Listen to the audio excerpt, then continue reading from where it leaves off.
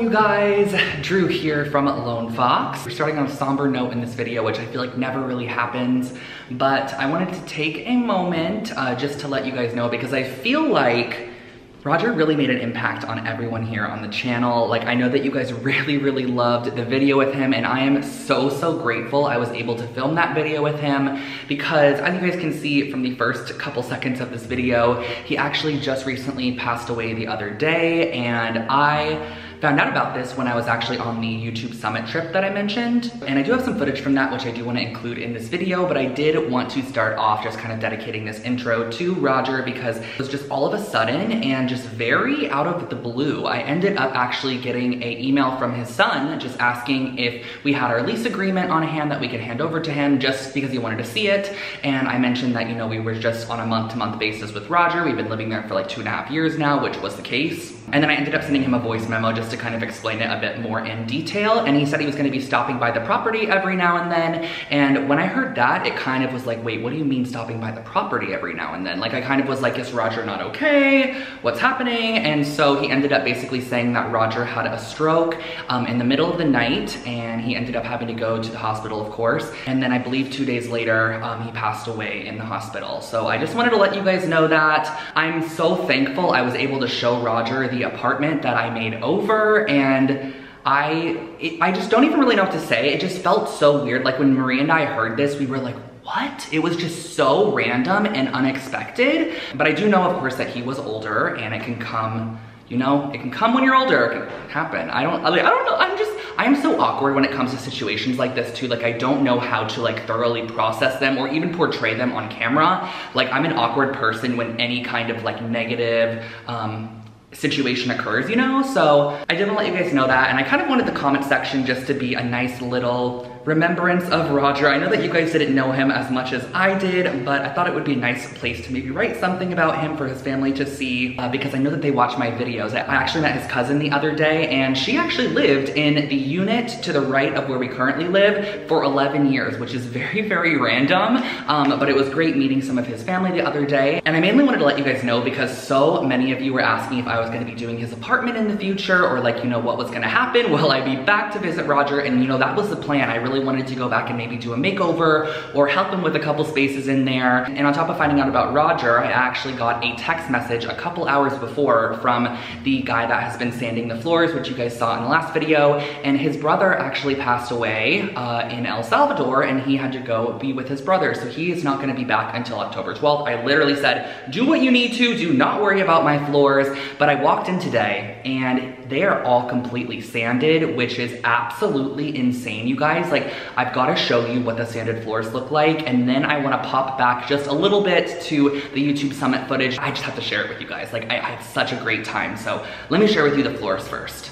Now, if you guys remember, these used to be dark wood, and now they are so extremely light. I believe this is white oak is what we found out, and it is quarter sawn. So I kept on saying it wrong in the last video. This is quarter sawn oak, meaning that the oak planks are taken from the core of the tree, and that's why you get these little, I forget the actual term for these. I'll put it on the screen for you guys. One person in the last video actually really described them quite nicely, and I love them. They add so much character to the wood, but this is really a premium grade hardwood, and I cannot believe these are the original hardwoods that we got looking like this. Like, these have been here for 100 years, you guys. Now, of course, in the upper unit, there is a bunch of dark stains, and these are from dog pee, believe it or not. I'm going to see if I can try to get some of it out, and if any of you guys have any tips on that, or if you even think it's possible to remove some of the staining, let me know. I am planning on going darker with the stain up here, and I know some of you guys are like, wait, up here? What do you mean?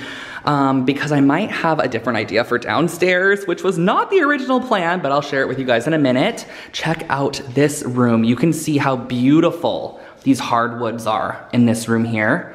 We have the dining room over here, some dog pee stains, and then the hallway has quite a bit. Like, those dogs really loved going in the hallway. This is the room I say that always has like reddish tint to it, which is going to be Marie's room. Looking into here, bathroom there. This is my bedroom. Quite a big dog stain there. That's what that's looking like. And then the other guest room is over here. But I gotta also share with you guys the downstairs. You need to see how perfect the hardwoods are. So as you guys know, the hardwood floors upstairs were dark previously. The ones downstairs were kind of like a yellowy toned stain, which I just didn't love. And they ended up sanding the bottom as well, which I'm so surprised they got all of this done before he had to leave.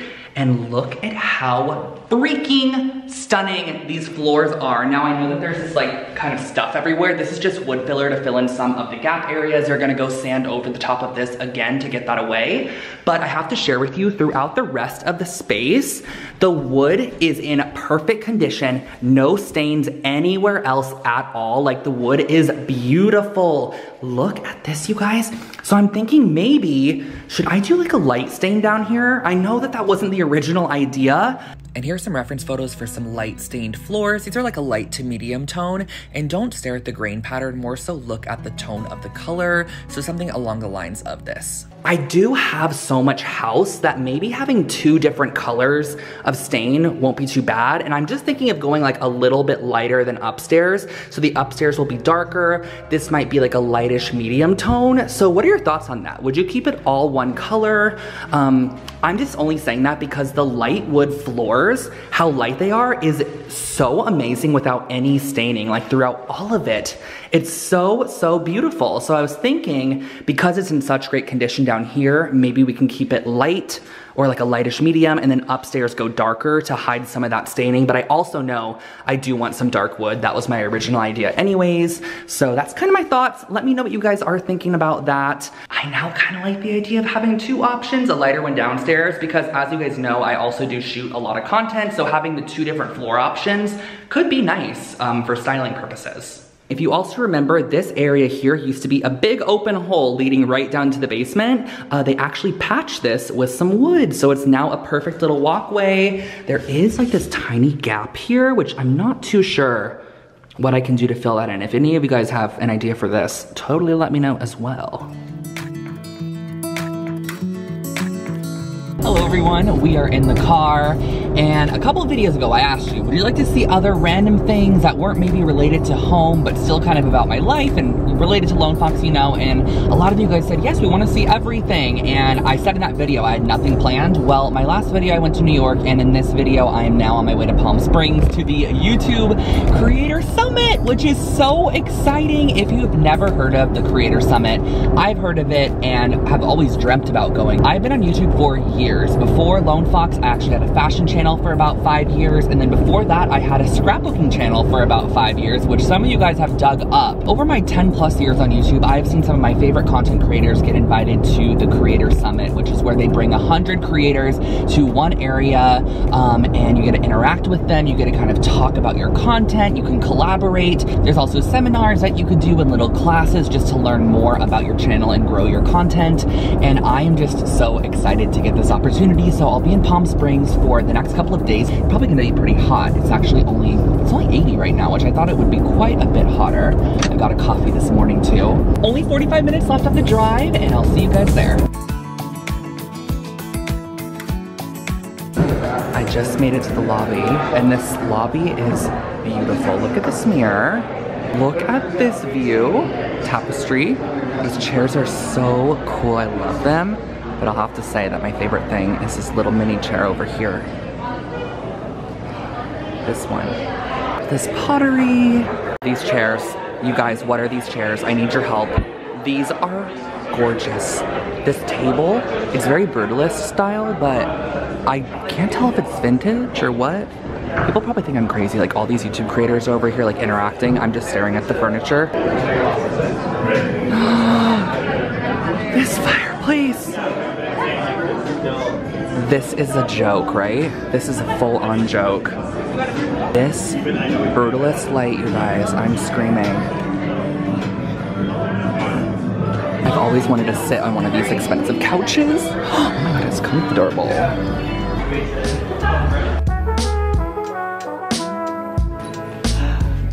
I just made it to my room, you guys. Look at how beautiful it is. I am in awe. And then I also have this little sitting area.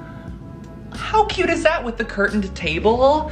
And it's so pretty in here. You guys look over here. We have, oh, we have a little chair. Like I have one in my room. Look at the floor, look at the carpet. I just absolutely love hotel design. My dream one day is to do a hotel for sure. I would absolutely love that. Like a little boutique hotel would be so much fun.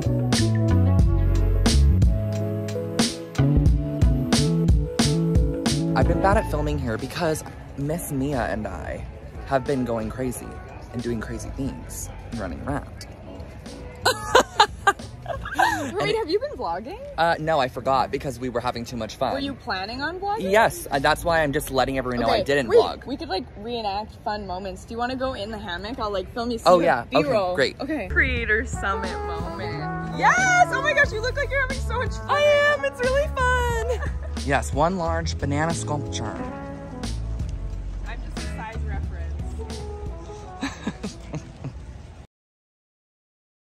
So that was everything that I filmed while I was at the YouTube Summit. Now today I came over here because I actually picked up a product at Lowe's that I want to test out on the wood trim. So if you guys remember from the last, I believe, last two videos, we've been stripping down the windows and they're finally at a state where we can add some stain on them. So I picked this product up here. It is the Minwax Poly Shades Stain and Poly in one step. Now it says you could transform bare wood or you can layer it over a finish. And I stripped these down as well as I can. I wanna see how this looks over the top. I bet you it's like 80% bare wood, 20% finish, if anything over the top still. So I'm hoping this product might be a nice option to try out. Let's give it a go. I'm firstly gonna tape off the window just around so I don't get it on the wall.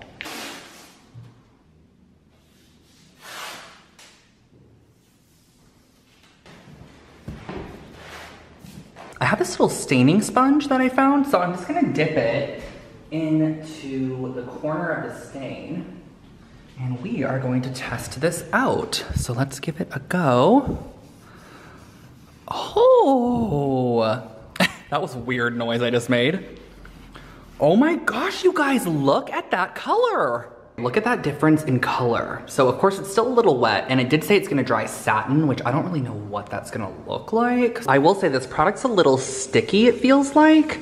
So I'm curious to see how it's gonna dry down.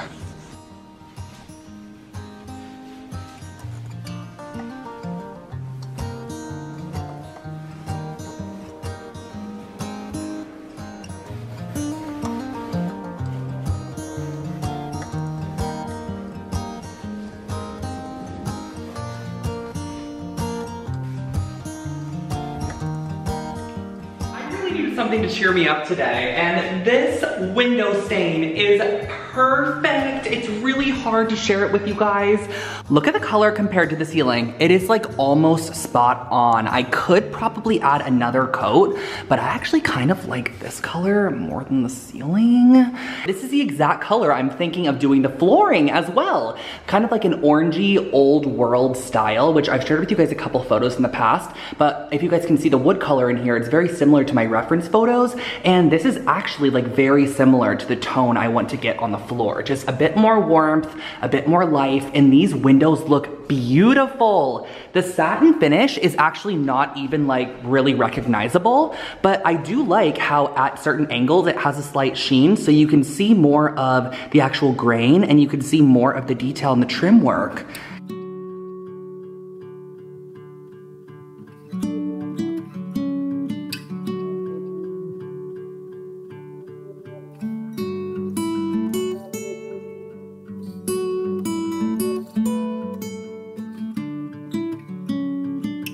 Windows over here are now stained, and I actually have an idea, guys, for the stained glass door. I think I might re-trim around the door because, as you guys know, I got those stained glass panels, which are going to be inset. Let me flip the camera. I have those stained glass panels, which are going to be put in place of both of these doors. And as you can see at the moment, there's actually this trim that's going around it, and this trim does not match the original. This was definitely added whenever these stained glass doors were added. So what I'm thinking is when I add in the new stained glass doors or the antique ones, I can actually trim it out and do like a chunky trim on the top to make it more of like a statement of some sort. And I'm not too sure exactly how I want to do that. I think I'm gonna go to Lowe's and check out the trim options that they have, but just a wider, chunkier trim to give the door like more substance, and then even bring it up a little bit higher and do like a header on the top of the door, or a topper. I don't know the proper terminology for that, but just like something on top that makes it look like a grand door. I actually came across this antique Spanish armoire, and if you could imagine the doors on this armoire actually being replaced with the other panels that I got, and then that topper is what I'm talking about. So like kind of like a decorative top piece that just adds a little bit more interest to the door, and then I would do molding on the sides as well. But back to the mantle, I have a question for you as well. All right, guys, so for the mantle, now I don't believe this is an original mantle. I do believe it was added on. I don't know what it's made of. I'm thinking maybe wood, and I kind of want to know what's under here, but at the same time, I just know I'm not going to keep it. What I'm thinking of actually doing is plastering it. So doing like a pop out plaster shelf all the way around and just going right over the top of the current mantle. Very similar to actually what's happening downstairs, because I just feel like this is very like European, very French, Parisian style, and everything else in here is very Spanish, Spanish colonial, and it just doesn't fully match in my eyes. So I was thinking of plastering just a simple shelf here, and then we can bring the lime wash all the way up, and it will be like one cohesive fluid fireplace and elevate it even higher. The sun is setting at the moment, so I am going to head home. I'm super hot. It's hot in here. It's really hot. I'm gonna head home. I love the way the window trim is looking. It looks beautiful. I'm so happy I got that match. I still have to finish up this window over here, and then we're gonna have to stain, of course, the trim around the doors when those are in place, which I need to figure out when I can add those.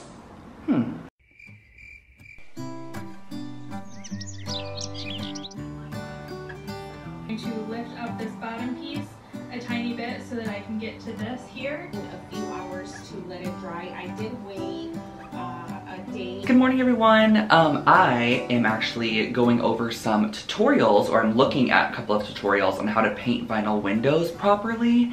And it seems like everyone's just using a enamel spray paint, which is kind of what I actually used on that chair that I recently made over, the one with like the little ball shapes on it.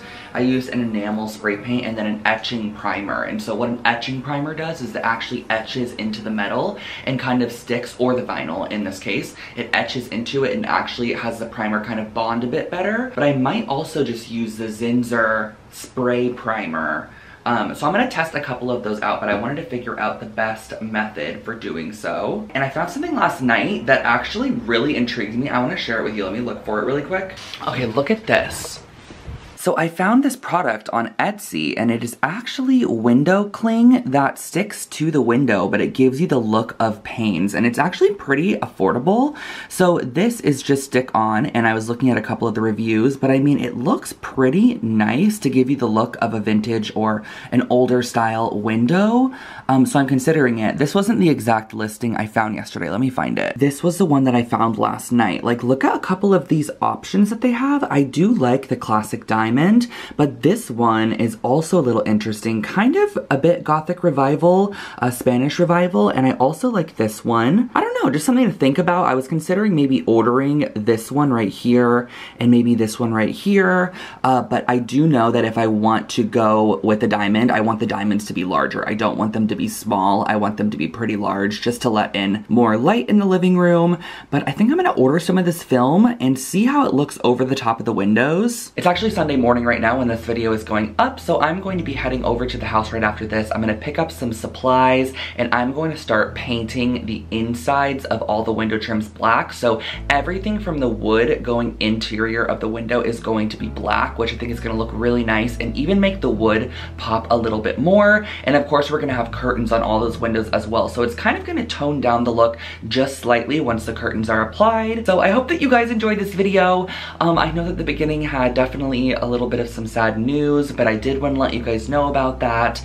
And it just felt right to tell you. Like, you know, I felt like you guys were a part of it as well, and I made sure it was okay with his family and everything. And they were like, please, like, totally feel free to mention it if you'd like to. But yes, I will catch you guys all in the next one. We are going to have a ton happening in this next upcoming week. Countertops are being installed. The floors aren't going to be quite done yet, but I might be able to test out a couple of stain options. I'm thinking I might test some myself and ask him if that is all right. So a lot to accomplish this week. I also need to figure out about that plaster mantle piece to go over the top of what's currently there, because because I would like to lime wash that all at one time as opposed to having to go back and forth between the process. So just a lot of things to work on. I will let you guys go for today though. Have an amazing rest of your day and I will catch you in the next one on Thursday. Bye guys.